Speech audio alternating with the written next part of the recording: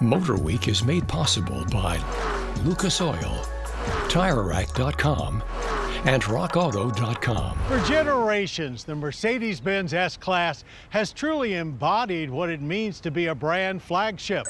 Not only ushering in new technology and styling that quickly trickles down to the rest of their lineup, but setting a new benchmark for the luxury sedan segment itself. Now, with SUVs being the real attention getters, let's find out if the S-Class mission has changed.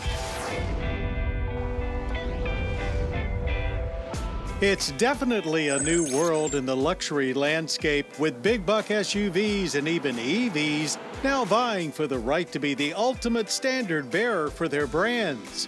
But the 2022 Mercedes-Benz S-Class still does a good job of making the case of being the tried and true four-door sedan status symbol.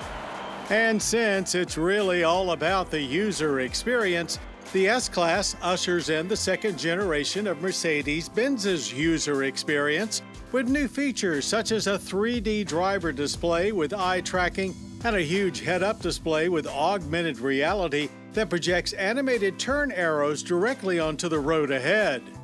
Ambient lighting may not seem like that big of a deal, but here there are 250 LEDs around the cabin tied into just about every vehicle system so they can visually communicate with you. The S500 can also set the mood for you with a light show and a massage while you sit in traffic, whether you're looking to wind down or get energized. Seats are sumptuous and incredibly supportive. We wonder what other world problems their seat designers could solve if they put their minds to it. Rear seats are just as comfortable with plenty of room to stretch out. For now, engine choices follow the familiar 6 or 8. The standard 6 in the S500 is Mercedes' latest N-line 3-liter with 429 horsepower and 384 pound-feet of torque. The optional V8 is a 496 horsepower twin-turbo in the S580. Both have integrated 48-volt starter generators, come with 4MATIC all-wheel drive, and work with a 9-speed automatic transmission. Based on experience, we expected our S500 test car to deliver a spectacular ride, and yet still it wowed us with its sheer grace and composure. Aided by the e-active body control system that makes subtle suspension adjustments 1,000 times per second. All of that processing power helped it navigate our cone course at Mason-Dixon Dragway quite efficiently as well. You do feel quite isolated, but steering is lightning quick. There is no understeer at all, and only minor amounts of body roll.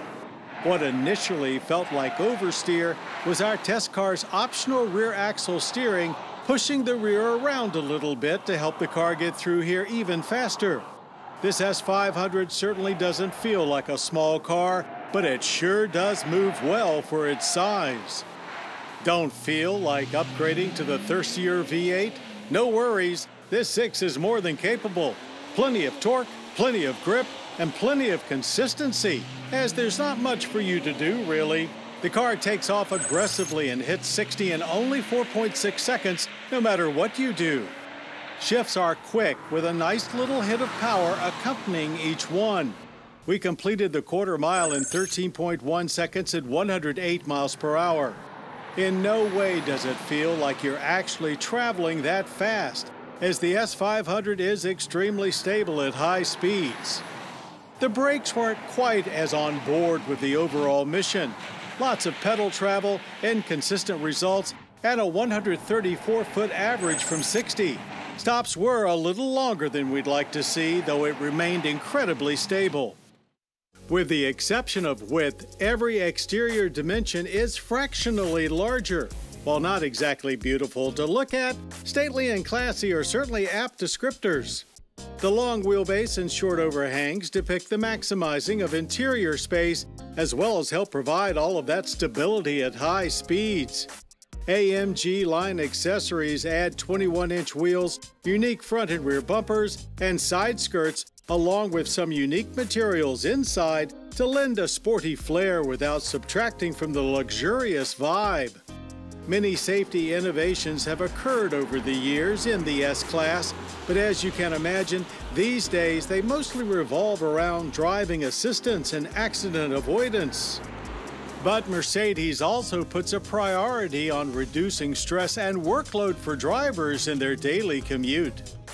Government fuel economy ratings for the S500 are 21 city, 30 highway, and 24 combined.